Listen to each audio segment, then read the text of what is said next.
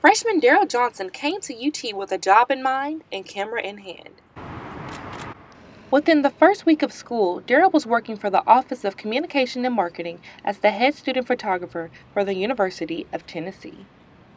I just was asking if they had any positions, and they invited me into their office and set me down with the board of directors and just simply asked me if I wanted to shoot the first App State home game. So I got to shoot on the sideline of an SEC football game for the first time, like first 2 weeks of school.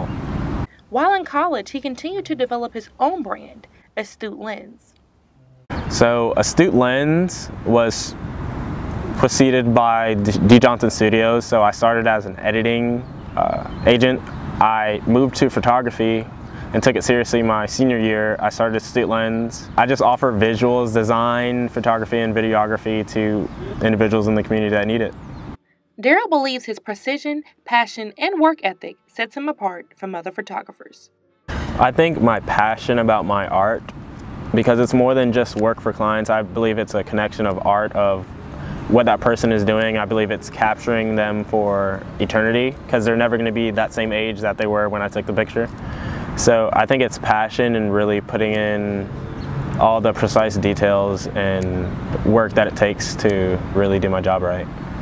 Reporting for UT Today, I'm Faith Howard.